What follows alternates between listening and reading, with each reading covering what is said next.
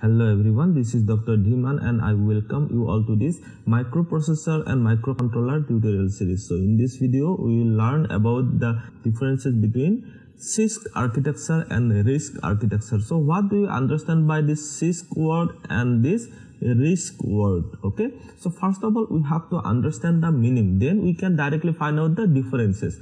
So the full form of CISC is Complex Instruction Set Computer. This is one architecture where we have complex instruction set. Okay, so we can understand that this instruction set may be complex one also, maybe simple one also. It consists of some complex instruction architecture, or we can say that this contains more number of instructions or large number of instructions. It might have more number of addressing modes. Okay, so we will see one by one. In the case of RISC, this is called as the reduced instruction set. So this is the reduced instruction set, this is the complex. In the case of reduced instruction set processor, the instruction format will be simpler. Okay, we will see one by one. After going through all these 11 differences, we will understand what are the differences. So the first difference is large number of instructions and addressing modes. In this case of CISC architecture, we have large number of instructions. For every type of instruction, we will have some micro operations also. We can write micro programs also for performing some definite operations. Okay, but in the case of RISC architecture, what we can see, it has lesser number of instructions and addressing modes. We will see in detail. In the second difference, it is the software based approach, it is the hardware based approach. So RISC architecture is hardware based approach. Why? These operations are explained, or these are simple in step-by-step form. The memory access is also limited to the store and load operations. Okay, load instruction we can say. So these are the hardware based approach. The instruction sets are defined inside the ROM unit of the processor. Okay, in the third difference, microelectronic circuit is activated by microcode to generate a set of control signals. Here we can activate the microelectronic circuitry that will have the control signals. So to execute an instruction, a number of micro operations are performed. Suppose in the case of CISC architecture, we have one operation, suppose the multiplication. We write MULT, that is the multiplication, and it will contain various operations. Suppose the address fetch, register fetch also it have. So in the case of RISC architecture, separate control signals are generated by the control unit of the processor. Okay, we have some control unit inside the processor, and that will generate the separate control signals. In the case of RISC architecture, to execute an instruction, there is a separate electronic circuitry in the control unit. Okay, this is the third difference. The fourth difference is a micro program is written using micro instructions. We can use some micro instructions to define some micro program. So new instructions can be introduced by writing micro programs. Therefore, to make the instructions look simpler, suppose the multiplication process is a long process, we want to make it simpler. So how we can make it simpler? The instruction looks simpler,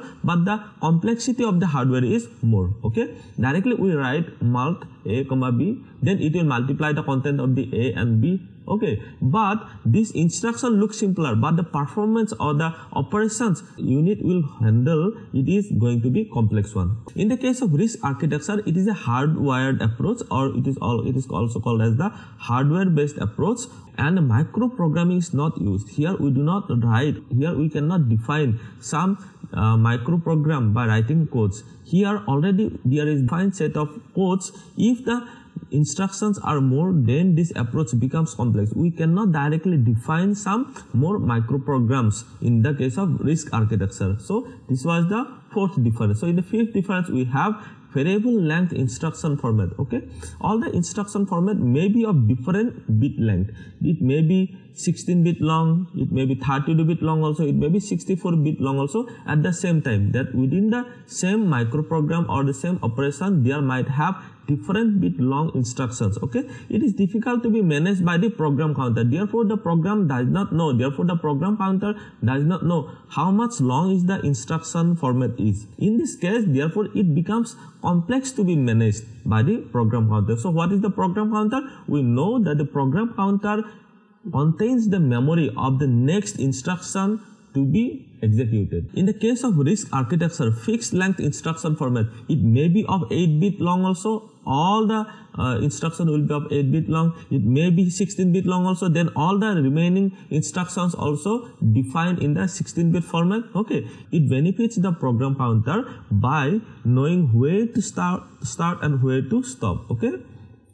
Now let us go to our sixth difference. In the sixth difference, the CISC architecture is more powerful. Why more powerful? It has more number of instructions to perform various operations. We can directly write the instruction. Suppose we have the division, then we directly write the division code. Okay, division of code and the operand, and then we can directly execute the operation. But here we need some complex hardware to manage these instructions or to manage these micro operations inside the operation. Okay, new instructions can be introduced by writing new micro programs. Here we have already seen this point. Okay, so we can write new micro instructions to make it is a micro program. In the case of RISC architecture, it is less powerful. Why it is less powerful? It has simple instruction set and simple addressing modes. This supports lesser number of simple instructions. Most RISC instructions use register to register operations. Okay, in the case of RISC architecture, we use registers to store the values and then we perform the operations. We do the operations in the register itself. But in the case of CISC architecture, we perform the operations in the memory unit. We will see the later part. The seventh difference is it is slower. CISC architecture is slower. Why? Because its instruction may be of different length. First is that one, and second is it might contain some micro operations or micro instructions, or inside the same micro program we define some micro instructions. So each instruction may be of complex type, therefore it is slower. Okay, in the case of RISC architecture, it is faster. Why it is faster? Because the instructions are simpler and they can be executed within the same clock period, and each instruction can be executed within the same cycle of the clock. Now the eighth difference is the higher cost. The complex instruction set processor, the instruction set is complex one, therefore each instruction set we can define some micro operations also. The main reason is the micro programming. We can write some micro program to execute some micro operations, therefore it has higher cost. And in the case of RISC architecture, we have simple instruction set and we have fixed length instruction format, therefore it has lower cost. In the ninth difference, we have the CISC architecture has multiple cycle instruction. Each instruction might need multiple number of cycles or the clock periods to perform the same instruction. In one instruction we might need 4, 5, 6 number of clock cycles to perform the operation, but single cycle instructions are written in the case of RISC architecture. In the case of reduced instruction set computer, each instruction will be executed within single clock cycle. Okay, and the 10th difference is the different calculations are performed in the memory. But in the case of RISC architecture, what we have, registers are used for the various micro operations. Okay, here we use different types of registers to perform the operations. Memory access is limited to the load and the store instructions. Only we use the load, that is the load one is the instruction and store is the another instruction to access the memory. Store means we will store some data in the memory, and load means we will read some data in the from the memory. So these are the only two instructions used in the most RISC-based architecture. Now we have to know some examples. In the case of example, we can say here we have Intel 486, 386 and Pentium processors, Pentium 1, 2, 3, 4. We have many generations of Pentium core processors. Then we have this Motorola generations, and there are many more.